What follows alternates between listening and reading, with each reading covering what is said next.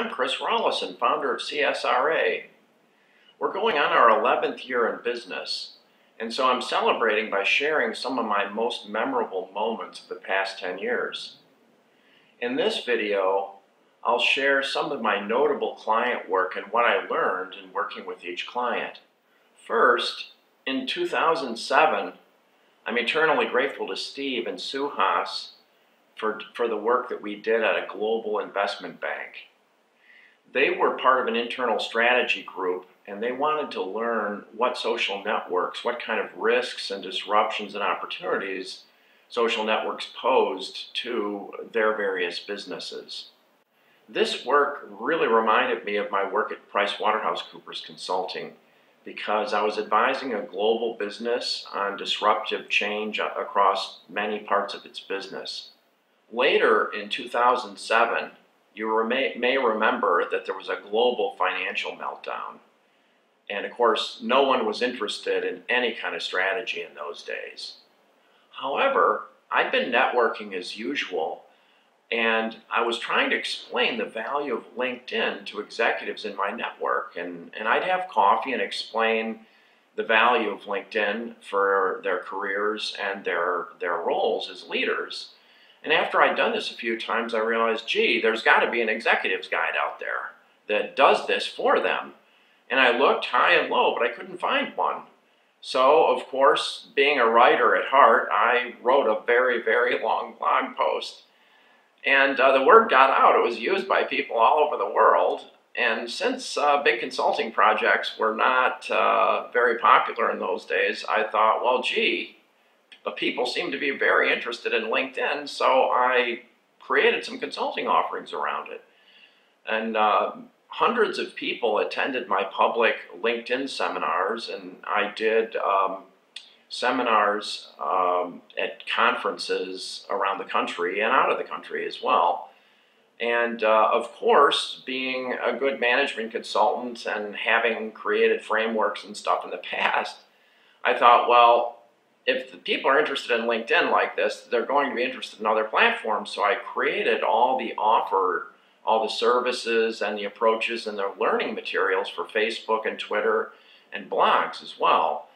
And so I was holding these seminars and doing some consulting work through about 2009. And this is special to me because I got to work with small business owners, startups, professional services firms, as well as individuals who wanted to understand how to use social networks for their careers. And this is a special time for me, and the Executives Guides are still up online at executivesguide-socialnetworks.com. At the beginning of 2010, though, things came roaring back, and I signed a Fortune 50 retailer and a global electronics brand for social business strategy in the beginning of the year. And this work is very special. I thank Jennifer and Roddy and Sam for the opportunity to work with them to do ethnographic research. I didn't think of it in those days. I didn't call it that. But it was really doing intense study of various kinds of users or customers, different types of people that were very important to their brands. And I developed the techniques for doing ethnographic research. I developed my own tools and processes. A year before, like in 2008, I released my formal methodology. It's called the Social Network Roadmap. You can find it at socialnetworkroadmap.com. But it was a big, full life cycle framework and methodology, and with these clients, I got to use it for full life cycle social business strategy. So I did ethnographic on various stakeholders like gamers, engineers, moms, fitness geeks, middle-aged men trying to get back into shape, teenage punks living in their parents' basements, gamers, board game enthusiasts, slot car racers, model railroaders. You get the idea. And it showed that the tools and processes worked across any type of person or behavior and produced fantastic results, quantitative and qualitative. Later in 2010, I signed a local government on the East Coast, and Steve and Shalia had seen one of my videos online on the social network roadmap methodology, and they said, "We want this." And it was a local government on the East Coast who was having issues with some of its constituencies in its community. So they wanted to use social networks to build new relationships and their reputation within their community. And we had a fantastic full life cycle social business strategy and several pilots together, and they got blockbuster results. And this was just fascinating because it showed that the perceived difference between digital networks of people and actual physical networks of people are largely conceptual. People are people, and the way they act and what they want holds true across digital and analog. In 2012, I started work with a global nonprofit organization, and they asked me to do social business strategy and ethnographic of 10 geographical regions around the world. And so we delved deep into how their value proposition was playing out across markets. And it was breakthrough for them because they got to understand what they had to tweak about their value proposition in some markets. And of course, they could learn from more mature markets what could translate to other markets and so forth. This was breakthrough work. We also did several pilots which were focused on developing their internal competency in experiential social media. That was fantastic work. And I'm eternally grateful to Kenji and Kelly and the team over there. This whole time, I was just elated about what I was discovering and clients' results.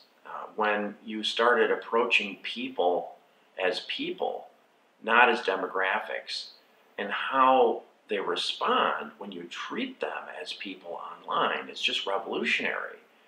And so I got a similar feeling to what I'd gotten with the Executive's Guide to LinkedIn, because I thought, I've got a secret here. I've got to let this out, and I want to do it. I want to scale it. So I thought, well, I just do not want to take time off to write a book, and this is going to be a big, long process. Well, I did it. So I wrote the social channel. That's its first name. And I worked on it pretty much full-time for a couple of years, from 2013 through 2015. And during that time, I thought, wait a minute, this is very long, and people have no time. So I actually, midstream, I transformed it into an app. So the Social Channel app is what it's called now. You can find it at socialchannelapp.com. But it's a huge interactive learning guide. And it's got hundreds of internal and external links. And the whole point is to shorten the learning experience. And it's been designed around several click-throughs or learning streams. And of course, any author will tell you that a project like this really focuses and deepens my thinking. And so when I published the app at the end of 2015, it's a new beginning for CSRA. While building the app, part-time, I partnered with a digital agency to keep the lights on over here. And I did ethnographic, small projects for a wide range of their clients. Plastic surgery clients, medical, real estate, CPG, and that was a lot of fun. Then in 2015, in the summer, we decided to do an ethnographic and experiential case study. And we did this with a smoke alarm company. And so this is a deeper project, and the whole point was, gee, well, this experiential stuff sounds great, but how does it really play out in the real world in terms of real world metrics? So we compiled the results of the clients' social media. I call this traditional brand-focused, content-focused social media. And we got results, and that was kind of like the baseline. And the first stage of experiential, I did ethnographic on the stakeholders of the client. And then the agency's teams used the ethnographic and a relatively normal content-focused approach to social media. And they got much better results that way.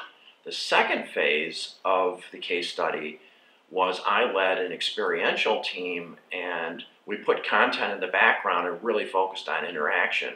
And we just blew the metrics off the map. It's amazing.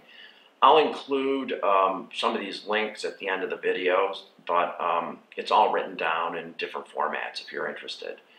But this is real. It was really revolutionary, and I'm very thankful to Kevin and the team over there for the opportunity to have done that. So this brings us to the present day, and I'm doing work now with a higher education client, and this is fascinating because it's so hands-on with different people and stakeholders. We've been working on the strategy, and we're just about to kick off our first pilot. So what is my focus now and going on to the future? I'm going to scale the results that we got from the smoke alarm consumer electronics client across any industry. Because I've learned in the past decade that people are people. Yes, the social context around the industry and the vernacular and things vary a little bit, but underneath what I've learned is that when you show empathy, not by saying you're empathic, but by acting based on your empathy, your relationship transforms with people. And so I've learned this throughout the past 10 years, and it really came to the fore with the case study. So now I'm actively looking for partners in any industry who are interested in transforming their relationships with stakeholders that they have. Usually customers or governments have constituents, nonprofits have donors and volunteers, and employees everywhere. And that is drive to trust. So these are the highlights of CSRA and my journey pioneering in experiential social media. And here's to the next 10 years. Thanks, and bye for now.